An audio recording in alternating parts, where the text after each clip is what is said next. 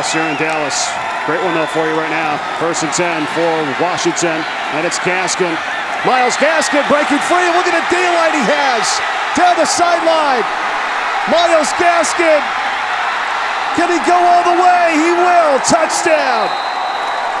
Oh, man. How about this?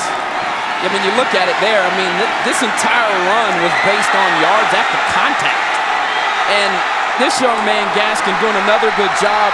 You haven't seen him do this a lot, be able to stretch the field. But I think when you're a running back and you've got this type of success that I think this young man can have in the future, being able to take the ball the distance and be a home run hitter can make all the difference in the world.